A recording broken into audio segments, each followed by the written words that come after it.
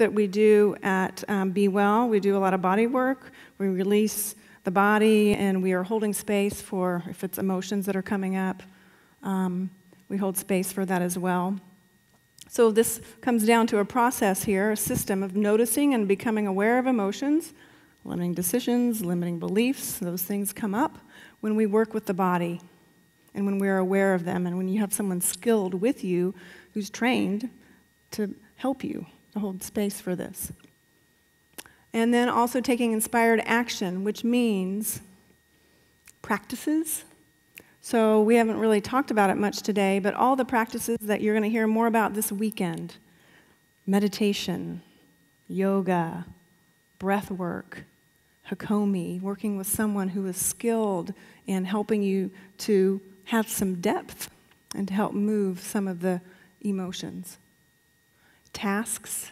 So in the work we do in the coaching, you might get tasks like speak your truth, do the thing you've been avoiding, clean your closet, apologize, it could be anything. So all of these things actually move this energy in the body, and what we've released with working on the body and with your awareness, you actually get to imprint new behaviors.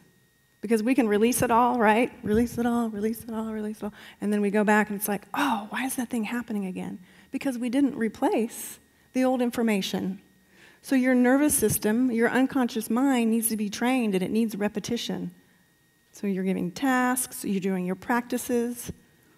All of those things are changing your neurology. And then it's important to focus on what you want. That's the part I skipped for a long time. Did all the releasing, did the processing, and then I'd go do it again. Releasing and processing, do it again, releasing. So focusing on what you want is very, very important, because again, we open up the space, so call it occupying the space that we've created and replacing that, because when we make the space in there, if you don't intentionally replace it, and this is also what Caroline and Lillian do at the Center for Heart-Mind Coherence, it's like giving you specific things to fill that space. Because if we don't do it, guess what? Default, autopilot, the buttons. Okay? So if it were a garden, we'd need to pull the weeds, right? Till the soil. Especially here in Austin, you got to put all kinds of goodies in the soil, right? Does anybody here garden? You have to put all kinds of goodies in the soil. And then you got to plant the seeds, and you need to pay attention and water and fertilize and sunlight regularly. And so this brings us to one of my favorite